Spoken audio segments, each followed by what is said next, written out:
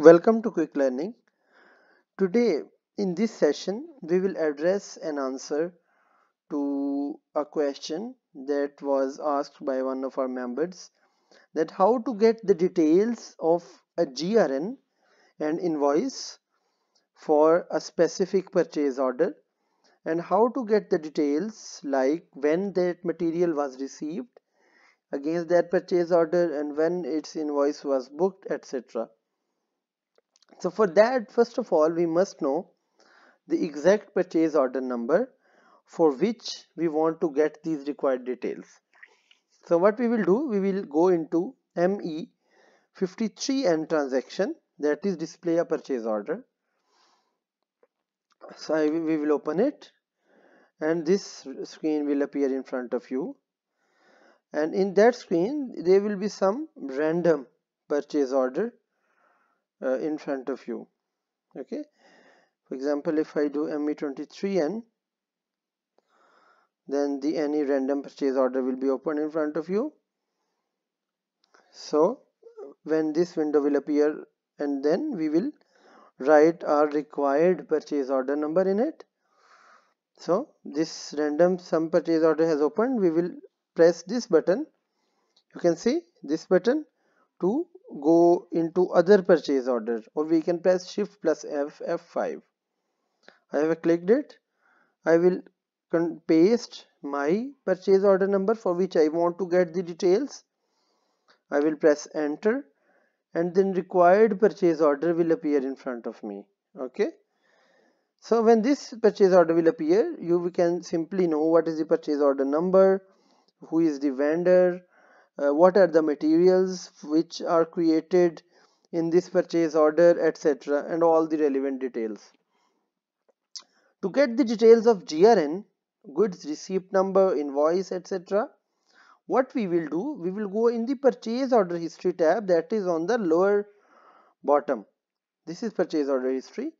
I will press click, and then you can see that against each line item this detail will be appeared in front of you. So what it is saying that for the first line item, this material code, the material goods received was created on 25th of October 2021 with this quantity and with this much amount, and its entry was done on 26th October at 12:40, and this is the goods receipt number. We can just press this goods receipt number, and this material document will be opened separate window, which will show us all the details. Okay, the bill of landing, header text, etc.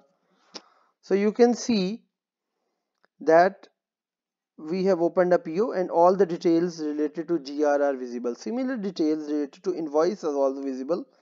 That invoice against this purchase order was booked on 29th of October, and this is the material document against which the invoice is booked. So you can see all the details related to this invoice is visible here in front of us, and you can see that we can explore all the required details. So see, this is very much easy for all of us to check all the required details of the goods received or the invoice for any purchase order. There is another way as well. Instead of going to ME23N, I can just go to ME2M. This is also for the purchasing documents, and I can simply write the purchase order number. Then this purchase order number will be opened in a separate screen. I can double click on it to get the details, and then the same window will appear in front of me. So if we have a list of purchase orders, then we can use ME2M transaction, and we can enter all the document numbers here in the multiple selection tab one by one. In this way we will have a list of purchase orders, and we can open one by one all the purchase orders. So what I have tried to make you understand is that we can get all the details of any purchase order, be its cost, its items, its goods receipt number, the material document number of GR, the invoice details, etc., if we simply know the purchase order number. So we must know the purchase order number and we can get all the relevant details with it. Okay, so one other thing is, if we don't know the exact purchase order number but we know the material code, then we can also search for that particular purchase order number using ME2M. We can just write any material code here, for example this one, and well, I will press the execute button. All the purchase orders related to this particular material code will be visible in front of us in the screen. So I hope this video would have been very beneficial for all of you. For any questions, you can just write in the transactions tab. Please like and share this video and subscribe to our channel. Until next time, bye bye.